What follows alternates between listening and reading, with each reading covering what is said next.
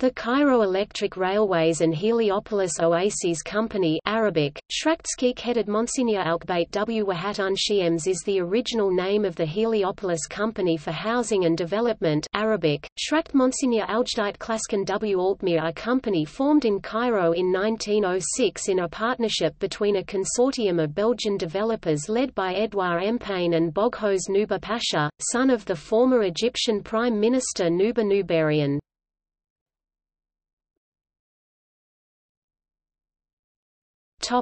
History. Though a railway company by name, the company played just as great a role as a property development company once the company acquired a very large area, 25 square kilometers northeast of Cairo, where the ancient city of Heliopolis once stood.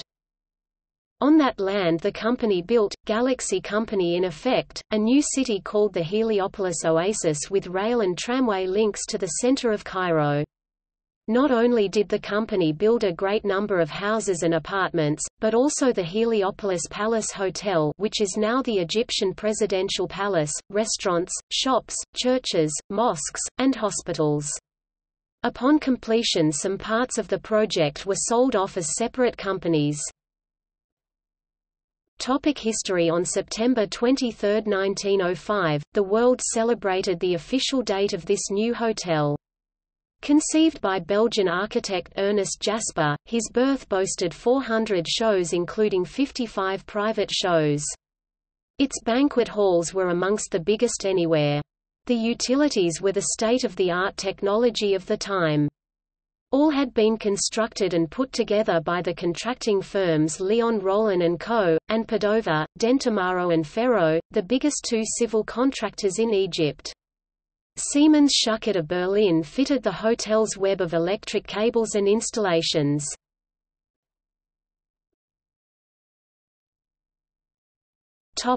Design. As though intentional, its severe, almost forbidding exterior contrasted sharply with the extravagance of the interior. A 1912 visitor recounts, "Beyond the reception offices are two lavishly decorated rooms, in the Louis XIV and Louis XV styles respectively, and then comes the central hall, which is a dream of beauty and symmetry. Here the architecture, which is responsible for so many wonderful effects in Heliopolis, reaches its artistic zenith. Damascus-made oriental lamps hung from every corner and cranny hang." King Albert I, King of Belgium, who stayed in the hotel with his wife Queen Elizabeth for a month, said, "C'est une merveille," upon entering the main hall. The main hall, which was almost 589 meters too, had a 55-meter wide dome, designed by Alexander Marcel of the French Institute and decorated by Georges Claude, was carpeted with the finest oriental rugs and fitted with large floor-to-ceiling mirrors, draperies and a large marble fireplace. 22 Italian marble columns connected the parquet to the ceiling. To one side of the hall there was the dining room, which seated 150 guests, and to the other was the billiard hall with two full-sized Thurston tables, as well as a priceless French one. The hotel's mahogany furniture was supplied by Maples Furniture, London. The hotel's area was so large, that a railway system was installed, running through the hotel, passing by offices, kitchens, refrigerators, storerooms and the staff housing.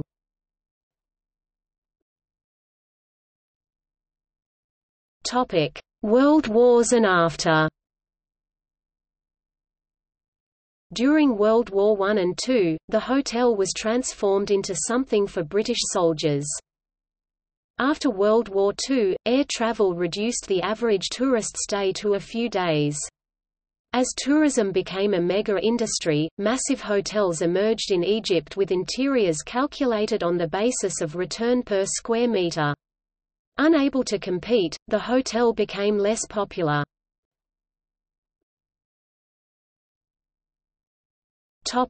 Becoming a presidential palace. In the 1980s, which marks the beginning of the Mubarak regime, the Heliopolis Palace Hotel was declared the headquarters of the new presidential administration, after becoming the location of various government departments for over 10 years.